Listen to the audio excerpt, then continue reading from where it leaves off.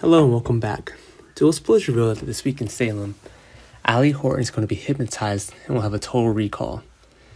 During an interview, actress Lindsay Arnold offered a glimpse of what fans can expect.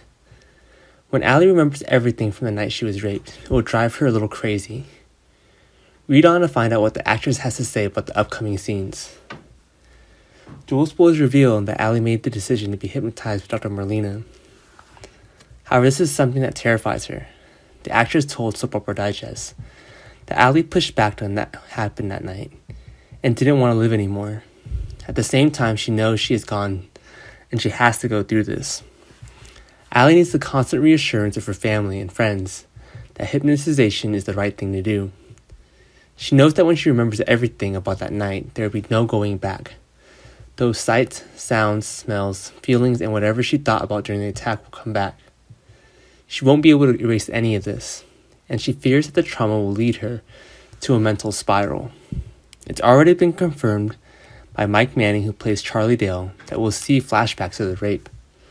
Arnold spoke of the heavy emotional toll the memory of the rape will take on Allie. And it's not just the trauma of the rape that will affect Allie. She will have to admit that for several months she continued to lash out at Tripp for lying. Now she will find out that he was telling the truth at the same time.